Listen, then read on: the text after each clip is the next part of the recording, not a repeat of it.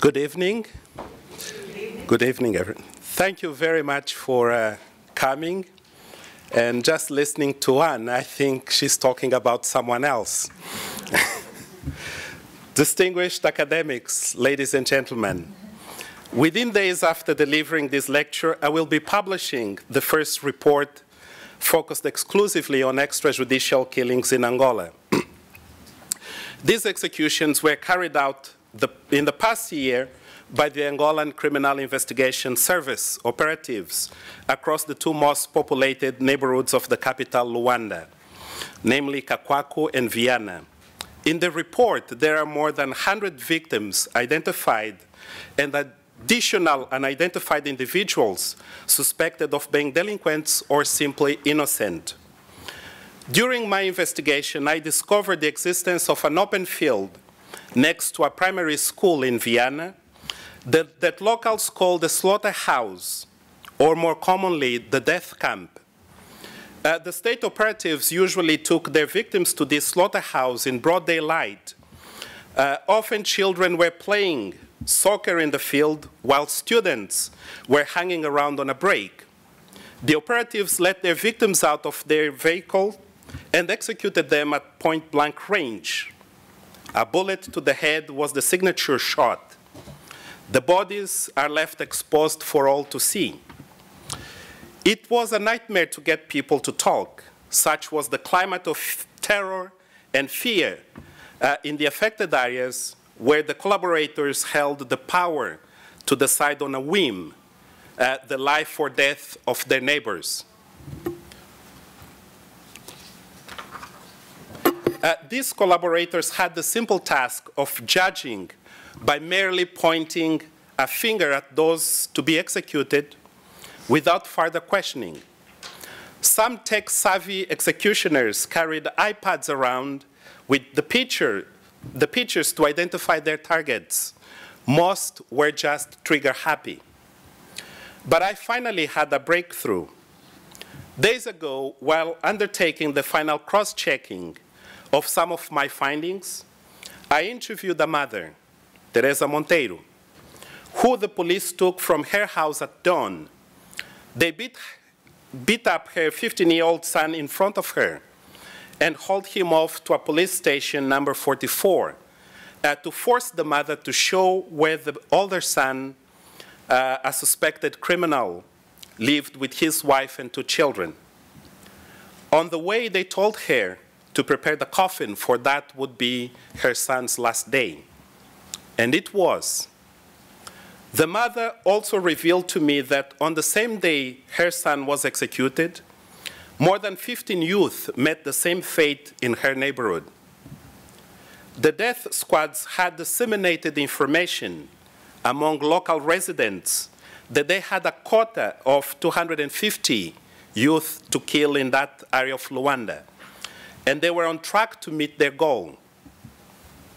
But there was also equally the shocking case of the petty criminals or suspects who had been released under general amnesty passed in December 2016. Many were hunted down and executed within weeks of their release. Such was the case of Quelandamoko João Antonio, known as Tin Porém, who was released on December 9, 2016, after serving 2.5 years for robbery, only to be executed the very next month on January 24, 2017. Tiporém called his mother for her to see the face of the criminal investigation officer who was killing him at her doorstep. He had found a decent job as an electrician, but 3 times a week he had to report to the police station before going to work. And that day, the police told him it was his last day reporting. A very well-known officer and executioner, Pula Pula, followed Tiporém as the latter went back home to pick up his tools and executed him in front of his mother at point-blank range. The same Pula Pula went to the wake and funeral in the company of several police officers in a display of the institutionalization of the extrajudicial killings and impunity. The details of the modus operandi of the state-sponsored death squads reveal how psychopaths have been given license to kill. We're here at an academic gathering on Africa. Why bring up such a dispiriting human rights issue when Angola has just held presidential elections last August and it seems all peaceful? From abroad, there is a positive view of the country because a new president, General Lourenço, has been inaugurated after 80 years of rule by Mr. José Eduardo dos Santos. Nevertheless, the party in power, MPLA, has remained the same for 42 years. In September, after the August elections, the extrajudicial killings resumed. After a break during the electoral period, extrajudicial killings have always been an integral part of the arbitrariness of power in Angola. And why take notice now?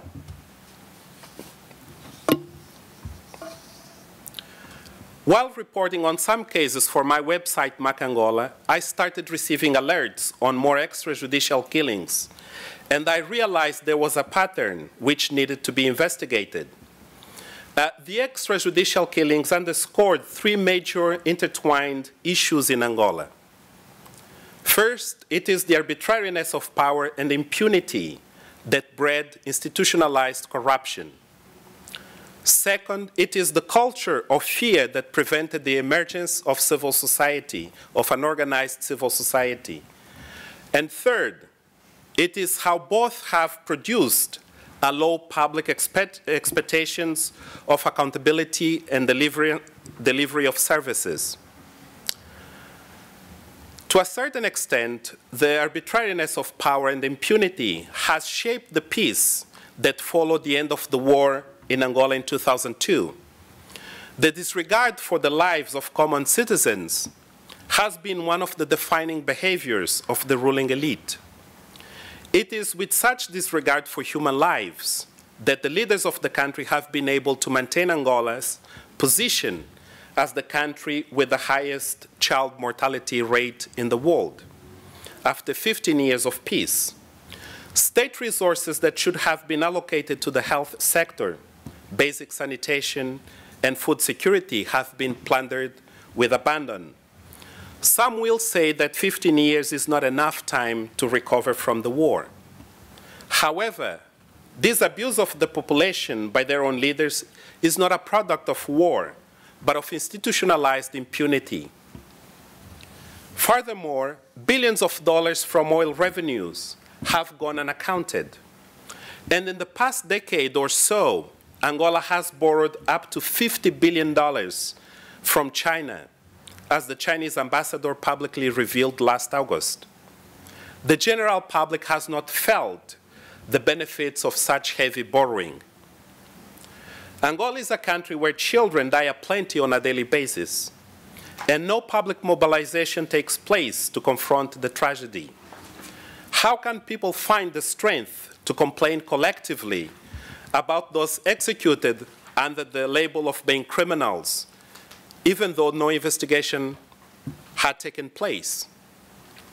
As for the culture of fear that prevails in Angolan society, it also merits a few more words. Angolans often ask themselves why ordinary people are so passive when there is so much abuse by those in power. More often, people refer to the massacres of May 27, 1977, when untold thousands of people were executed in a rage of power as the trauma to justify their inaction. Even with a new president, 40 years on, some of the executioners hold important positions of power and remain the faces of fear-mongering in the country. This is a regime that cleanses and regenerates itself with blood on the streets. More recently, in 2015, the Angolan regime deployed the army and special forces in the massacre of hundreds of pilgrims of a religious sect that was growing outside its control and challenging its authority. Then it put the leader of the sect, the Light of Day, Kalupeteka, on trial and convicted him to 20 years in prison, beyond the maximum sentence an individual can receive, according to the Angolan constitution. As for the massacre itself, impunity prevailed, and the world looked the other way. Impunity, fear, and corruption have rendered the Angolan society dysfunctional. I share one example with you which is relevant to academia. Over the past 10 years, up to 17 universities and over 40 other tertiary education institutions have mushroomed in Angola. But they lack academic quality and rigor. And on top of this, many students are unprepared. For instance, two youth activists who were very well known among youth protesters became informants for the state security in exchange for placements at the public university, even though they could not meet the basic admission requirements. It is dispiriting to be an academic in Angola due to the political pressures and the corruption of the system that has installed students and academics by political appointment. When I received the invitation to deliver the Hormuud Lecture, I underscored that I'm not an academic and I do not have a PhD. However, I took this opportunity to begin a conversation with academics. More often than not, foreign academics, journalists, and political pundits dominate the analytical representations of Angola abroad. Among the scholars of Angola, the fundamental rights of people have yet to merit due attention. That is why I'm here. I am a journalist by trade and a human rights defender by consequence. I have dedicated my career to addressing the scourge of corruption and abuse of power because of the impact they have on what concerns me the most, human life and human development in Angola. I bear witness to how life has become so cheap in my country. There cannot be any serious conversation on human development or the body politics without addressing in depth the value of life in the country and how it is protected or attacked by the powers that be and society at large. Once I entertained the idea of studying anthropology to become an academic, and I did so as a mature student. I held the belief that it would help me to analyze and better understand my own society, rather than having the narrative of Angola being predominantly produced outside the country. But I failed to reconcile my commitment towards rights with the demand to articulate fragments of reality within the discourses favored by academia. Yet, three lessons from anthropology remain critical in the work I undertake nowadays.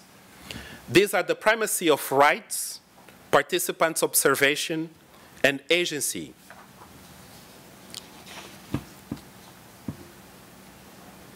First, I treasure the advice of the codes of ethics of the anthropological associations of the US and UK that researchers have the primary responsibility in ensuring that the rights and the protection of the subjects of their study take precedence over those of and the interests of science. I ask this audience, how do academics should respond and interact with the political and human rights contexts in countries such as Angola, where they do research?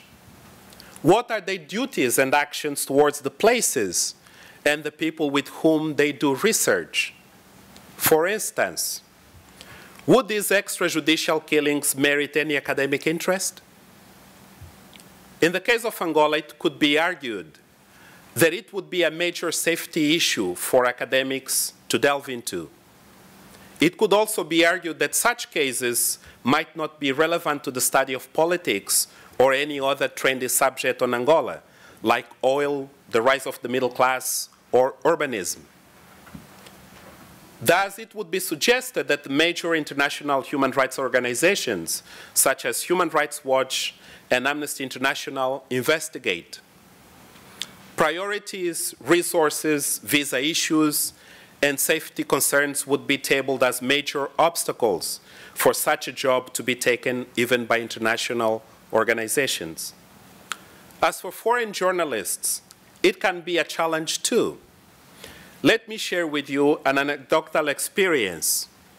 In 2006, I published my second report on human rights abuses in Angola's diamond fields. A Portuguese journalist working for a mainstream international news agency told me that he would not write about the report because, as he said, it was unscientific. I had reported the facts, the truth about widespread killings, torture, and other abuses against locals by diamond companies. I did so based on the country's legal framework that criminalized such practices. What scientific arguments were required to back up the facts, the truth, and the laws of the land? Fortunately, the report received due international attention, and I even won the US Trans Foundation Civil Courage Prize that year. However, I kept wondering how it would have helped me if I had taken an academic approach, engaged in comparative analysis, and had used only some of the evidence to back up my scientific arguments. Second, on participants' observation, I came to interpret it differently. The areas covered in my report are home to more than half of Luanda's 7 million inhabitants. I provided ad hoc training to as many as 15 local informants in the more critical neighborhoods to help me identify specific cases and then focus the investigations on those ones until new ones called our attention. One main ethical challenge that would not have arisen had I just acted as a day-to-day journalist was following up on executions that had happened in real time while investigating for the report. A colleague who counseled me in the process was of the view that I should publish the cases as I investigated them. I had already done that with several cases and had been met with a backlash of public support for the extrajudicial killings as a good riddance of criminals. I had also experienced the suffering of a police officer whose colleagues had asked him to take a team to clean up the scene where they had just executed 3 young people. I reported how Officer Contreras refused to do the job, only to find out minutes later that one of the 3 his colleagues had executed was his own brother. Samuel had traveled to Luanda to spend the weekend with his elder brother, the police officer from Malange, in the northern part of the country, where he was a student and a devout Catholic. He was no criminal. He asked for a ride at the wrong time. After my report was published, the bereaved officer was suspended and the culprits given a free pass. It took a bitter follow-up for him to be reassigned to a desk job. By showing a pattern of psychopathic behavior within the Criminal Investigation Service, I believed and still do that I would be able to counter the narrative sold to the public that the government is fighting crime the best way it can. What about the criminals that have plundered the state assets? Shall they be executed too? I ask in the report to make people see how extrajudicial killings is just a gruesome form of exclusion of the poor and petty criminals. Furthermore, by having tens of cases pieced together, those relatives and witnesses who have braved to speak out may have more protection. There will be many, way too many for the executioners to threaten or kill them. That is why 6 months ago, I wrote a letter to the Minister of Interior, who also directly supervises the Criminal Investigation Service about my investigations and the findings. This is not a lesson from academia, but one learned on the ground. I must follow up on these cases, on the witnesses and the relatives, as well as the identified executioners. Finally, there is a lesson of agency. Over the years, I have witnessed how Angolans yearned for change, but one delivered to them and not as a result of their own actions. For me, the most challenging task was to contribute to change that perception and attitude by having the agency to be proactive. As Mr. João Lourenço was sworn in as president last September, social media was abuzz with demands for him to enact change. But there has not been a single initiative worth mentioning of citizens organizing and mobilizing to participate in the push for change to happen. Civil society in Angola remains dormant. My work, which somehow has become multidisciplinary, has projected the need for agency. For instance, recently I was criticized for constantly reporting on the diamond-rich village of Cafunfu in northeastern Angola. And people think that I have some diamond business there. The most recent writing I posted just 3 weeks, 2-3 weeks ago was about the current death rate of 5 to 8 children a day at the local public hospital due to malaria and lack of basics such as pills and syringes. The hospital even lacks electricity. The reason why there is always coverage on that village is because some local activists have learned to have the agency to report on what they see wrong in their community, from health to human rights abuses, and even to witchcraft. They report it to me. So my work has been possible for I have tapped into the bravery and courage of so many individual Angolans because their rights have taken primacy in my work, first and foremost. It is desirable that academics heed to the call of incorporating the issue of rights into their agendas on the work they do on Angola and in other parts of Africa as a new departure to really understand the continent and its people. And ladies and gentlemen, to end on a more positive note, next time, if I ever get invited again to an academic gathering, I will talk about my uncle, a healer, a witch doctor, and a devout Christian who had members of the ruling elite as clients, and how his agency inspired me in the first place to study anthropology. It will be how he used his agency to stock up on dried cod fish, which was essential in Angola in the 80s and during hard times for the rituals of Christmas celebrations left by the Portuguese. He wanted to take that back to his village to trade for cattle. But the long war caused the stock, his stock, to rot over the years. So he never achieved his goal of returning home with his codfish. He made concoctions for some of the generals and other high-powered people. He demanded, as part of the payment, 3-piece suits for himself that had to be bought in Portugal, and good wine too. My uncle would often call me to learn from his experiences, and I learned so much about his own and my family's contradictions on their views of tradition and modernity. It was also a transforming lesson on the elite of my own country and the agency a villager can have over the powerful based on his or her skills and local knowledge, even if a dubious one. And thus, I say thank you very much for listening to me.